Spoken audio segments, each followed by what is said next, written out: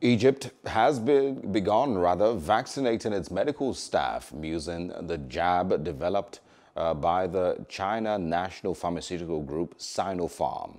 Egypt has recorded a total of 161,143 cases, including 8,902 deaths since the pandemic started.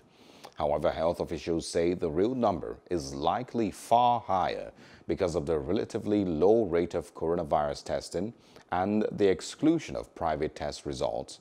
Zayed said the vaccine will be provided free of charge, first to all doctors and frontline workers treating coronavirus patients, and then subsequently to all the medical workers, senior citizens, and people with chronic illnesses.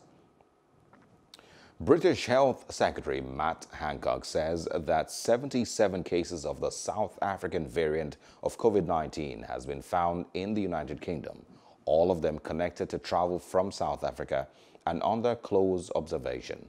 He added that all the known cases were people who had traveled from South Africa or had contact with someone else who had done so. Hancock said there was a very low number of cases of the Brazilian variant, 9 at the latest count, and those were also being closely monitored. It's not what we call community transmission, which is when you find a case but you can't find the link back to travel.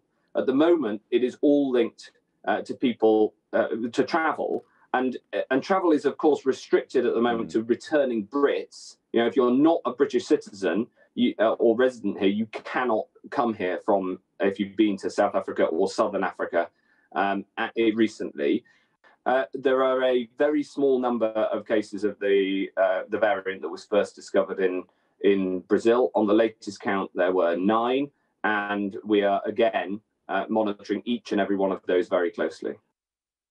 Hello, hope you enjoyed the news. Please do subscribe to our YouTube channel and don't forget to hit the notification button so you get notified about fresh news updates.